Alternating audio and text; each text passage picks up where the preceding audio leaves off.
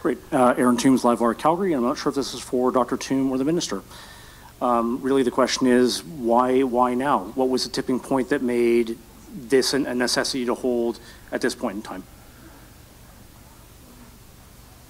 So that's a great question. So Canada's productivity has always had a challenge. It is not itself a new issue generically, but in normal times we are about 10% behind the United States level of labor productivity. That's where we were in the early 80s, for example. So the widening of the gap today, at the speed that we have seen it widen today, makes this moment uniquely important to redirect our attention towards addressing this issue. So circumstances have rapidly changed, and that means it's important to know why and what we can do about it.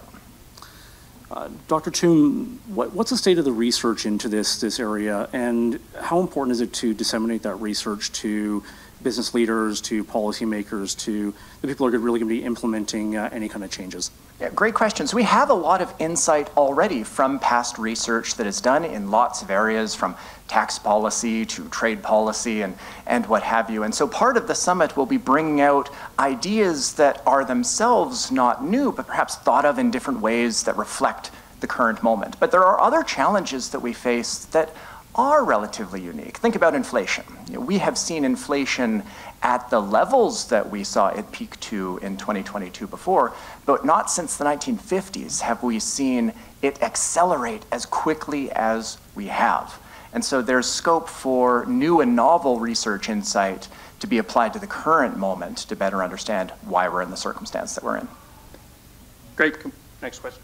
Chris Brown, Cross Border Network. This is for the Minister and the Doctor, if possible. Minister, you talked about how this is not just a provincial priority, it needs to be a federal and a municipal one.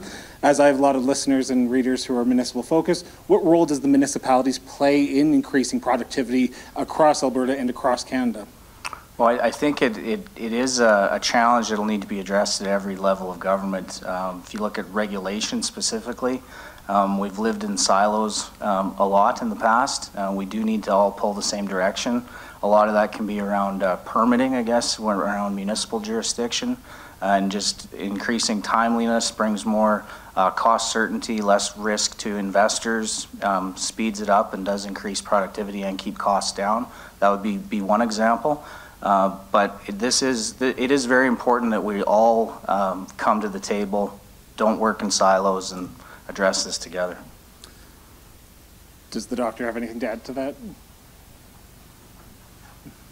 Sure, maybe just quickly by noting that Canada is one of the most decentralized countries in the world. We do not just have one government, we have thousands of governments. And part of our productivity challenge is ensuring that these governments, as the minister put it, don't operate in silos. Just simple differences in rules, regulations, standards, and certifications creates real friction to the national economy in Canada. So that would be interprovincial trade costs. And so municipalities, provinces, each play a role in helping overcome that and other challenges.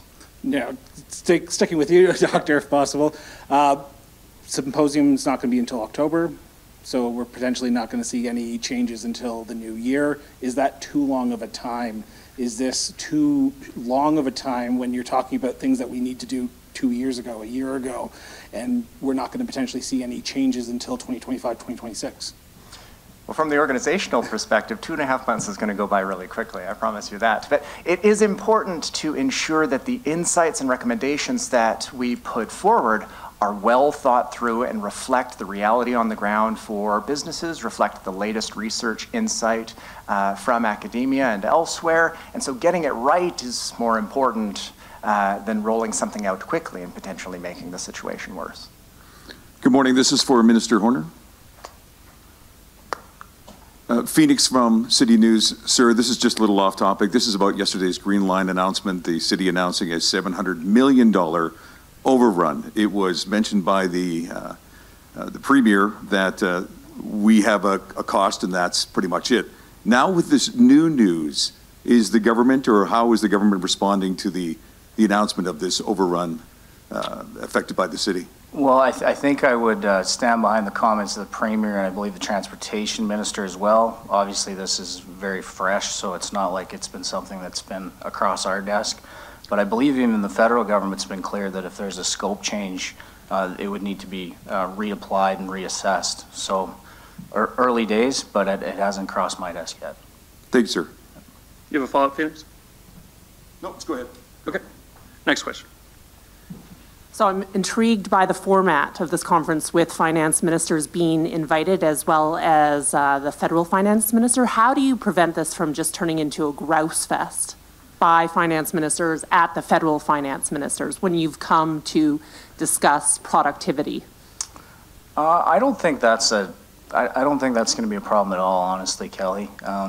One thing that was evident to me, I haven't had this job long, but there's a real desire from the finance ministers, the provincial finance ministers, to not just get into our FPT meetings and fight over how we chop up the pie, but a real desire to talk about how we grow the pie.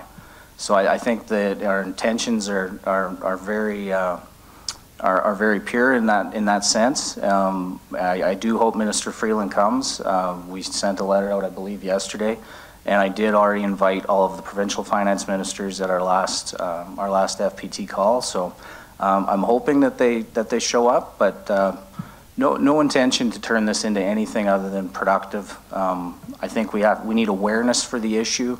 We need to use language that resonates with Albertans and Canadians about why it's important, and then we need to come up with some solutions. It was clear to me, we were met with the Bank of Canada governor in December when we had our meetings in Toronto. And this is top of mind for him and that institution. So everybody's talking about it. No one's really putting forward any solutions or applicable policy changes yet, and that's what this is about. And for Minister Horner or Dr. Toom, I'm just wondering, when we talk about quality of life, in the past we've talked about that in regards to wages, but now there's this big gap between wages and housing costs that many people are concerned about. How do you plan to address that in this conference? Yeah, I think it'll come up pretty naturally as one of the many factors of increasing costs of living. And when I speak about making this relevant to Albertans and Canadians, I think that's what we're talking about. You can't have wage growth without investment attraction into this country and this province and increased productivity. So it all ties together. I know housing is front of mind for many across the country, including Albertans, but it'll be a large part of the conversation. Dr. Toom, do you have anything to add to that? Okay. Good morning, Minister. Kyle Bax with CBC. I just wanted to ask how you would describe the level of investment in the province right now, and then also specifically when it comes to data centers, why that has become one of the priority areas for the government. Well, I'd say the data center conversation is more of a priority for that industry. We're seeing that happen across North America and the world with the changes to AI recently. It's very important to our government, I would say, to get that right, just because I would say we already have challenges with our electrical system in this province, so a real balance of how we allow that sector to grow without growing it on the backs of the ratepayers, and understanding what the benefits are to the taxpayers of the province. And we've seen that internationally. I think Ireland's made some changes. You really need to get an understanding of what the return on investment would be for the province. So I'd say it's important to us to get it right. So that's kind of why we're digging into it.